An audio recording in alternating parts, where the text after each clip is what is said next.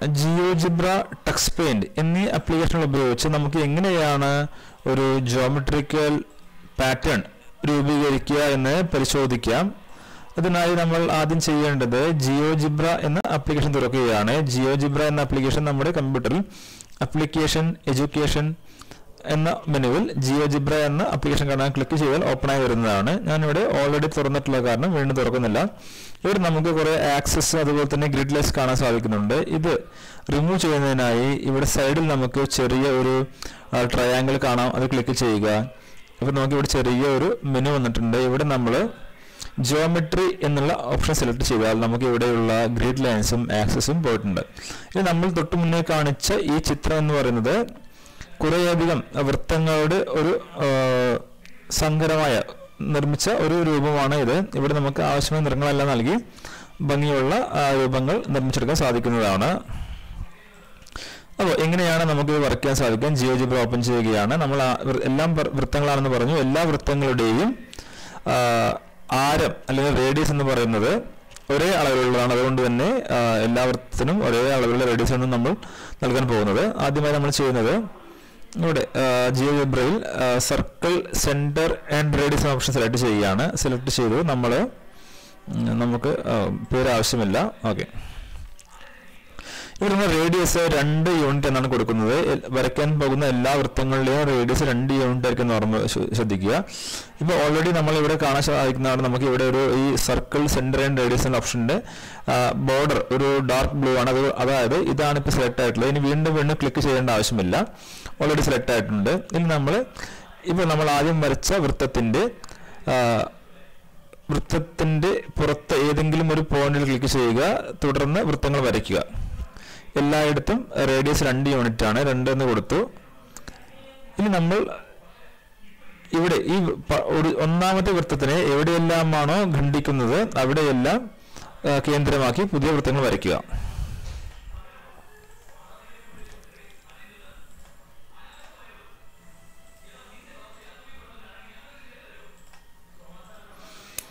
ഇപ്പൊ നമുക്ക് ഒന്നാമത്തെ വരച്ച വൃത്തത്തിന്റെ ഉള്ളിലായി 1, 2, 3, 6 ഇതളുകളോട് കൂടിയ ഒരു പൂവ് കാണാൻ സാധിക്കുന്നതാണ്. വീണ്ടും നമ്മൾ ചെയ്യേണ്ടത് എന്താണെന്ന് വെച്ചാൽ ഇവിടെ ഈ ഏതെങ്കിലും 6 ചാപങ്ങൾ നമുക്ക് ഇവിടെ കാണാൻ സാധിക്കുന്നതാണ്. ഈ 6 ചാപങ്ങളിൽ ഏതെങ്കിലും ഒന്നിന്റെ മധ്യഭാഗം കണ്ടുപിടിച്ച് ആ പോയിന്റ് കേന്ദ്രമാക്കി ഒരു വൃത്തം വരയ്ക്കുകയാണ് വേണ്ടത്. മധ്യഭാഗം കണ്ടുപിടിക്കാൻ വളരെ എളുപ്പമാണ്. ഇവിടെ ഈ മുകളിലുള്ള ഈ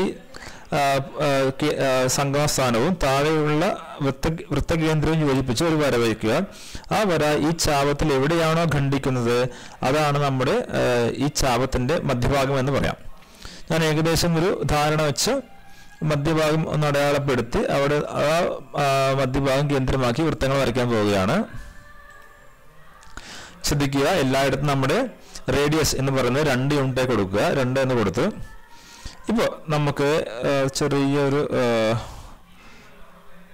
ശ്രദ്ധിക്കേണ്ട കാര്യം എന്താണെന്ന് വെച്ചാൽ ഇപ്പം നമുക്ക് മനസ്സിലാകും ഈ വന്ന ഒരു ഇതളും ഈ ഇതളും രണ്ടും 2 അളവിലുള്ളതാണ്. കാരണം വേറൊന്നുമല്ല, നമ്മൾ സെലക്ട് ചെയ്ത ഈ പോയിന്റ് ശരിയായ മധ്യഭാഗം അല്ല. അപ്പം അതുകൊണ്ട് ഒന്നുകൂടി ശ്രമിച്ചു നോക്കാം.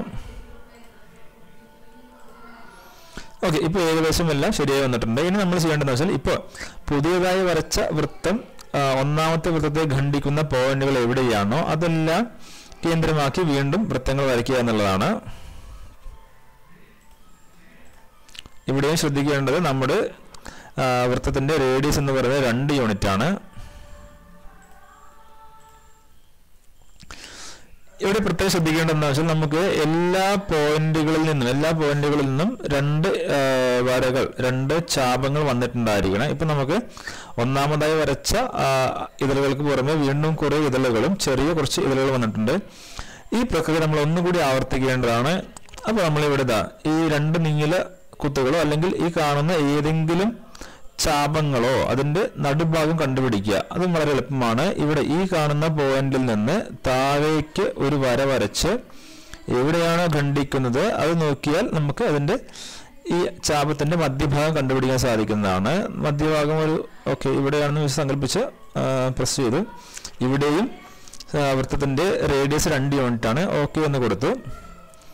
പുതുതായി വൃത്തങ്ങൾ വരച്ചു വരുന്നുണ്ട്. ഈ വൃത്തങ്ങൾ നമ്മൾ എന്ത് ചെയ്യണമെന്ന് വെച്ചാൽ എവിടെയെല്ലാമാണോ ഒന്നാമത്തെ വൃത്തത്തെ ഖണ്ഡിക്കുന്നത് ആ പോയിന്റുകൾ കേന്ദ്രമാക്കി വീണ്ടും വൃത്തങ്ങൾ വരയ്ക്കുക. എല്ലാം 2 യൂണിറ്റുകൾ തന്നെയാണ്.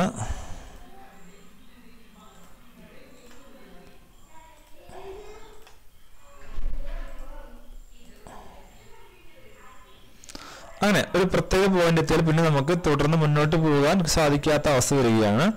വീണ്ടും നമ്മൾ നേരത്തെ ചെയ്തതുപോലെ ഈ 2 പോയിന്റുകൾ, അതായത് ഏതെല്ലാം ചാപങ്ങളെയാണോ ഖണ്ഡിക്കാതെ ഇരിക്കുന്നത് അത്തരം ചാപങ്ങളിലെ മധ്യഭാഗം കണ്ടുപിടിച്ച് ആ ഭാഗം ആരമാക്കി കേന്ദ്രമാക്കി വൃത്തം വരയ്ക്കുക. ഇവിടെയും നമ്മുടെ യൂണിറ്റ് 2 യൂണിറ്റ് ആണ്, റേഡിയസ് 2 യൂണിറ്റ് ആണ്.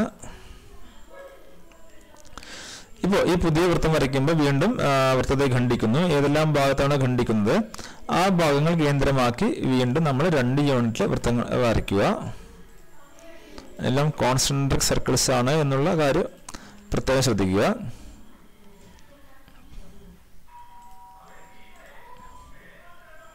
ഇപ്പോൾ നമുക്ക് എല്ലാ പുതിയ പോയിന്റുകളിൽ നിന്നും ചാപങ്ങൾ 2 ചാപങ്ങൾ വീതം വരുന്നുണ്ട്.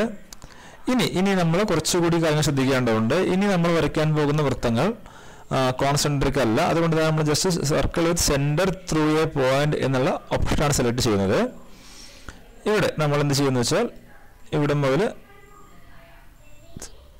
ഈ പോയിന്റിലേക്ക്, അതായത് ഏറ്റവും ഉൾഭാഗത്തുള്ള ഇതളുകളുടെ അവസാന അഗ്രബിന്ദുക്കൾ കണ്ടുപിടിച്ച് ആ അഗ്രബിന്ദുക്കളിലൂടെ കടന്നു പോകുന്ന ഒരു വൃത്തം വരയ്ക്കുക.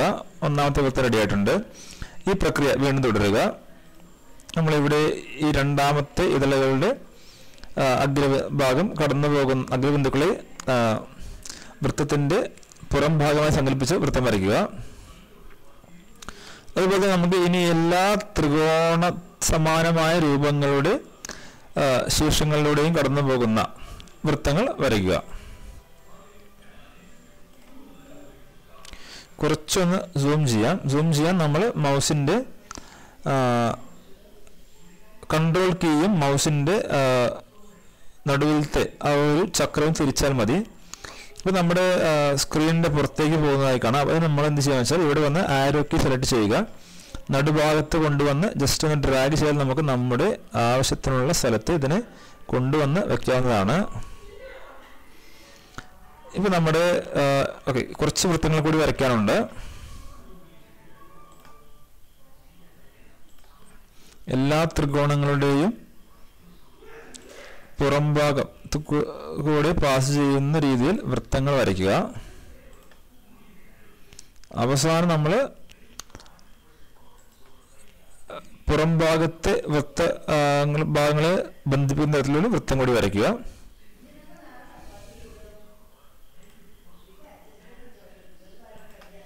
ഇപ്പൊ നമ്മുടെ വൃത്തങ്ങൾ വരയ്ക്കുന്നത് കഴിഞ്ഞു. ഇനി നമുക്ക് ഈ വൃത്തം ഉപയോഗിച്ച് ടെക്സ്റ്റ് പെയിന്റ് ഉപയോഗിച്ച് നമുക്ക് ഈ വൃത്തത്തിന് ആവശ്യമായ നിറങ്ങൾ നൽകാവുന്നതാണ്. അതിന് നമ്മൾ ആദ്യം ചെയ്യേണ്ടത് സ്ക്രീൻഷോട്ട് എടുക്കുകയാണ്. സ്ക്രീൻഷോട്ട് എടുക്കാനായി പ്രിന്റ് സ്ക്രീൻ എന്ന ആപ്ലിക്കേഷൻ ഉപയോഗിക്കാം. പക്ഷേ അത് നമ്മുടെ സ്ക്രീനിന്റെ മൊത്തം ഭാഗവും സ്ക്രീൻഷോട്ട് എടുക്കുന്നതാണ്. നമുക്ക് ആവശ്യമുള്ള ഭാഗം എടുക്കുന്നതിന് വേണ്ടി കീബോർഡിൽ ഷിഫ്റ്റ് കീയും പ്രിന്റ് സ്ക്രീൻ എന്ന കീയും ഒരുമിച്ച് പ്രസ് ചെയ്യുക. അതിനുശേഷം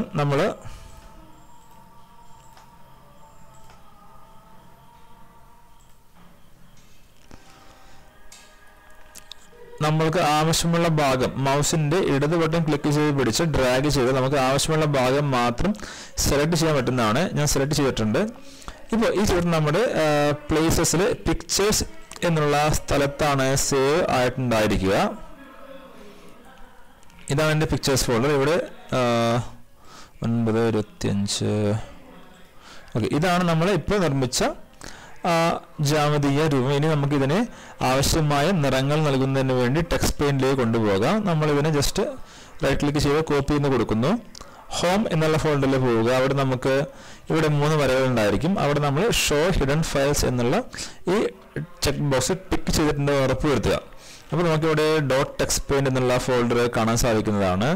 അത് ഓപ്പൺ ചെയ്യുക. അവിടെ നമുക്ക് സ്റ്റാമ്പ്സ് എന്നുള്ള ഒരു ഫോൾഡർ കാണാം. അത് ഓപ്പൺ ചെയ്യുക. അവിടെ നമ്മൾ ഇപ്പോൾ കോപ്പി ചെയ്ത ആ ഇമേജ് പേസ്റ്റ് ചെയ്യുക. പേസ്റ്റ് കൊടുത്തിട്ടുണ്ട്. ഇപ്പോൾ നമ്മൾ ചെയ്ത ഇമേജ് ഇവിടെ എത്തിയിട്ടുണ്ട്. ഇത് മുന്നേ ചെയ്താണ്, അത് നമുക്ക് ആവശ്യമില്ലാത്ത കാരണം ഞാൻ ഡിലീറ്റ് ചെയ്യുകയാണ്. ഡിലീറ്റ് ചെയ്തു. ഇനി നമ്മൾ ചെയ്യേണ്ടത് ടെക്സ്റ്റ് പെയിന്റ് എന്നുള്ള ആപ്ലിക്കേഷൻ ഓപ്പൺ ചെയ്യുകയാണ്. അതിനായി application education kids text paint എന്നുള്ള ആപ്ലിക്കേഷൻ തുറക്കുക. ഇപ്പോൾ നമ്മൾ ക്രിയേറ്റ് ചെയ്ത പുതിയ ആ ജാമിതീയ രൂപം സ്റ്റാമ്പ്സ് എന്നുള്ള സെക്ഷനിൽ കിടക്കുന്നതായിരിക്കും. ഇവിടെ നമ്മൾ സ്റ്റാമ്പ്സ് സെക്ഷനിൽ വരിക. എനിക്കിവിടെ നേരെ തന്നെ കിടക്കുന്നുണ്ട്. ചില ആളുകൾക്ക് അത് അവിടെ കാണില്ല. അപ്പോൾ എന്ത് ചെയ്യാം, ഇവിടെ നമുക്കുള്ള ആരോ മാർക്കുകൾ ഉപയോഗിച്ച് നമ്മുടെ കസ്റ്റം സ്റ്റാമ്പ്സ് കിട്ടുന്നവർ അതിനെ ഒന്ന് മൂവ് ചെയ്താൽ മതി. ക്ലിക്ക് ചെയ്യുക, എന്നിട്ട് ഇവിടെ വന്ന് മൗസ് കൊണ്ട് ഒന്ന് ജസ്റ്റ് ക്ലിക്ക് ചെയ്യുക. അപ്പോൾ നമ്മുടെ ജാമിതീയ രൂപം ഇവിടെ എത്തിയിട്ടുണ്ട്. സൂം ചെയ്യണമെങ്കിൽ ഇവിടെയുള്ള ഈ സൗണ്ട് ബാർ പോലെയുള്ള ഇത് സൂം ചെയ്യാനുള്ളതാണ്. സൂം ചെയ്യുമ്പോൾ അത് സ്ക്രീനിന് പുറത്ത് പോകുന്നതായി കാണാം. അതുകൊണ്ട് തന്നെ അത് ഉപയോഗിക്കുന്നില്ല. ശരി, ഇത്ര എളുപ്പം ധാരാളമാണ്. ഇനി നമ്മൾ ചെയ്യേണ്ടത് മാജിക് എന്നുള്ള സെക്ഷനിൽ പോവുക. അവിടെ നമുക്ക് മാജിക് ക്ലിക്ക് ചെയ്യുമ്പോൾ ഇവിടെ ഒരുപാട് മാജിക് ബ്രഷുകൾ കാണാൻ സാധിക്കുന്നതാണ്. ഫിൽ എന്നുള്ള ആപ്ലിക്കേഷൻ ബ്രഷ് സെലക്ട് ചെയ്യുക. ഇത് നമുക്ക് ഇതിൽ ആവശ്യമുള്ള നിറങ്ങൾ നൽകാൻ സാധിക്കുന്നതാണ്. ഞാനിവിടെ ആദ്യം മഞ്ഞ നിറം നൽകാൻ ഉദ്ദേശിക്കുന്നു. മഞ്ഞ നിറം സെലക്ട് ചെയ്തു. പ്രത്യേകം ശ്രദ്ധിക്കുക, ഇപ്പോൾ ക്ലിക്ക് ചെയ്യുമ്പോൾ മൊത്തം നമ്മുടെ രൂപം മഞ്ഞ നിറമായി മാറിയിട്ടുണ്ട്. അതിൻ്റെ കാരണം എന്താ വെച്ചാൽ നമ്മൾ ഒരു ലൈനിലാണ് ക്ലിക്ക് ചെയ്തത്. ശ്രദ്ധിക്കുക, നമുക്ക് എവിടെയാണ് നിറം നൽകേണ്ടത്, ആ ഭാഗത്തിൻ്റെ ഓപ്പൺ ആയിട്ടുള്ള ഏരിയയിലാണ് നിറം നൽകേണ്ടത്. അങ്ങനെ നമ്മൾ മഞ്ഞ നിറമാണ് ഇവിടെ നൽകുന്നത്.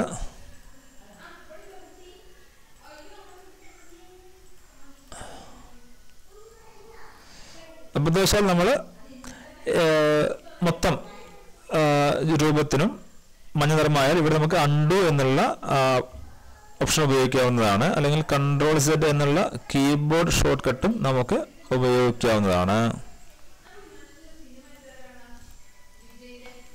അപ്പോൾ നമ്മൾ ഓക്കെ, ആദ്യം എളുപ്പമുള്ള ഒരു രൂപം വരച്ച് കാണിക്കാം. അതിനുശേഷം നമുക്ക് നിങ്ങളുടെ യുക്തി പോലെ വിവിധ നിറങ്ങളുള്ള പരീക്ഷിക്കാവുന്നതാണ്. ഇനി ഞാൻ ബാക്കിയുള്ള എടുത്താലെല്ലാം കറുപ്പ് നിറം നൽകാൻ പോവുകയാണ്. കറുപ്പ് നിറം എല്ലാ കോളങ്ങളിലും നമ്മൾ നിറം നൽകുന്നില്ല. ഒന്ന് അൺഡു ചെയ്യുക. ഇവിടെ ഒന്നും നിറം നൽകേണ്ട ആവശ്യം, അൺഡു ചെയ്തിരിക്കുന്നു. ആദ്യം നൽകിയ മഞ്ഞക്ക് നമ്മൾ കറുപ്പ് നിറം നൽകുകയാണ്. കുറച്ചൊരു വൃത്തികേടാവുമെങ്കിലും നമുക്ക് നമ്മുടെ കലാവിരുദ്ധനുസരിച്ച് ആവശ്യമായ നിറങ്ങൾ നൽകാവുന്നതാണ്. ഇപ്പോൾ ഞാനൊരു ലൈൻ ക്ലിക്ക് ചെയ്തപ്പോൾ കുറച്ചുകൂടി ഡാർക്കായി വന്നിട്ടുണ്ട്. അത് ഒഴിവാക്കുകയാണ്.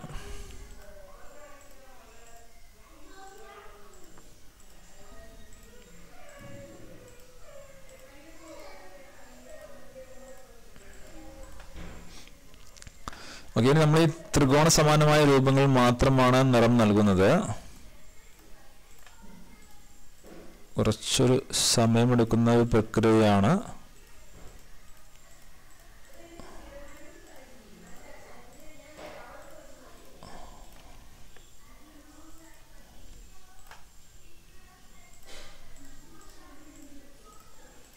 നമ്മൾ വൃത്തത്തിൻ്റെ പരിധി വരെയുള്ള എല്ലാ ത്രികോണ സമാനമായ രൂപങ്ങളിലും നിറം നൽകുക.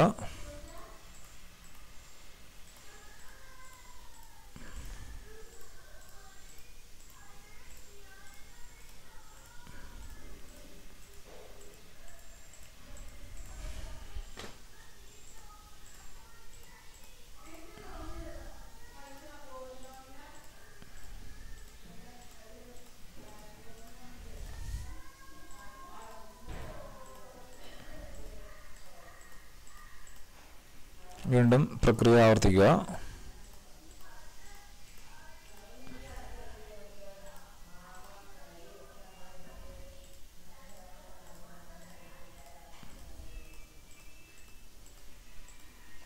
ജിയോജിബ്ര ഉപയോഗിച്ച് വരച്ചത് കൊണ്ടാണ് ഇവിടെ നമുക്ക് കുറച്ച് നീല കുത്തുകൾ കാണാൻ സാധിക്കുന്നത്.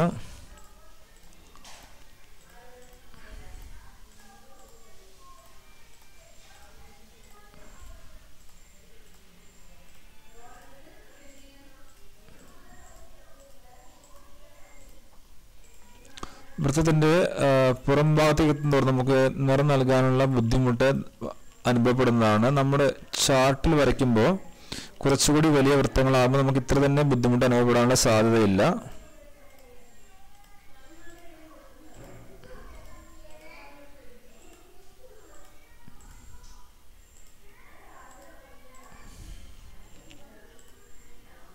ഏറ്റവും പുറം ഭാഗത്തുള്ള ത്രികോണ സമാനമായ രൂപങ്ങളിലാണ് നമ്മൾ നിറം നൽകുന്നത്. കുറച്ചൊരു ബുദ്ധിമുട്ട് പിടിച്ച പ്രക്രിയയാണ്.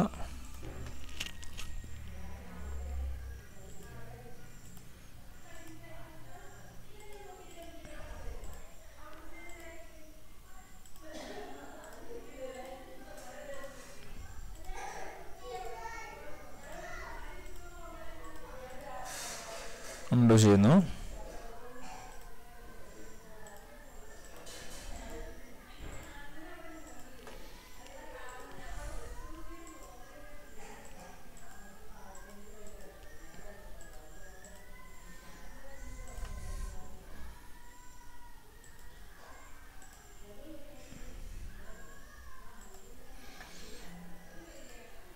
ഇപ്പോൾ നമ്മൾ എല്ലാ രൂപങ്ങളിലും ത്രികോണസമ രൂപങ്ങളിലും നിറം നൽകിയിട്ടുണ്ട്. നമുക്ക് വളരെ ഭംഗിയുള്ള ഒരു ജാമിതീയ രൂപം ലഭിച്ചിട്ടുണ്ട്. പ്രത്യേകം ശ്രദ്ധിക്കുക. അതുപോലെ നമ്മൾ ഉപയോഗിച്ചിട്ടുള്ളത് വൃത്തങ്ങൾ മാത്രമാണ്. എല്ലാ വൃത്തങ്ങളുടെയും പറയാൻ പറ്റില്ല, ഭൂരിഭാഗം വൃത്തങ്ങളിലെയും ആരം എന്ന് പറയുന്നത് ഒരേ അളവുള്ള ആരമാണ്.